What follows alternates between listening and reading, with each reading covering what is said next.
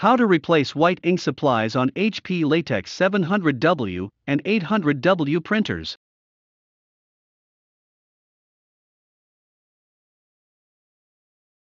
The white ink system is comprised of these components: the maintenance wheel, the water tank, the printheads, an ink mix container, and a 1-liter Eco-Carton ink cartridge for HP Latex 700W printers, or a 3-liter carton-based ink cartridge for HP Latex 800W printers.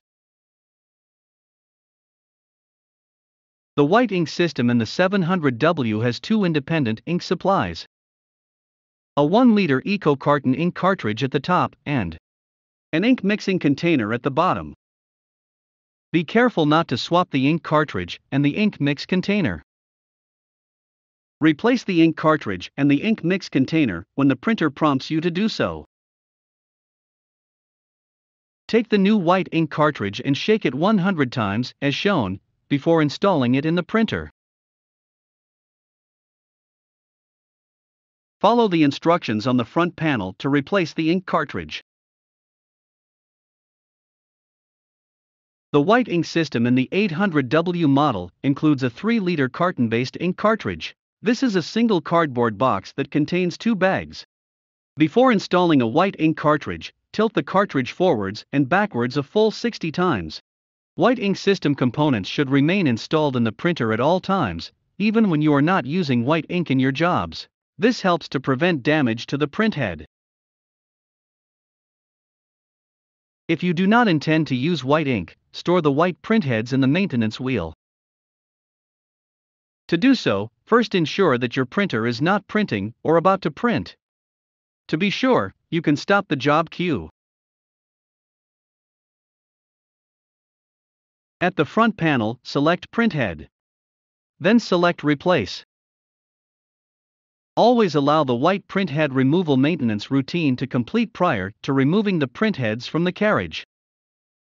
The front panel will prompt you to open the carriage cover when the carriage stops moving. Pull up and release the latch on top of the carriage. Lift the cover. To remove a printhead, first lift the handle. Do this for your white ink printheads. Always install the same printhead in the same printer carriage socket. You can label the printheads with the slot number. Then remove carefully the 2 white printheads from the carriage. Place a cloth below the needle to prevent ink droplets to fall on top of the carriage. Check the bottoms of the white printheads. If you see any ink, clean them gently with a lint-free cloth dampened with distilled water. The FI tower, indicated by B, is the structure into which the printhead, A, is inserted, and through which the ink arrives at the printhead. Whenever you remove a printhead, check whether the FI tower has a lot of ink on it. If so, clean it with a lint-free cloth before inserting a new printhead. At the right side of the printer, remove the printhead storage box from the wheel. Open the printhead storage box. Remove the auxiliary printheads from the storage box. Place your white printheads in the storage box, close it, and put it back into the wheel. Clean the plastic needles of the rotating chamber if they have dry ink. Place printheads in the rotating chamber in the same slot.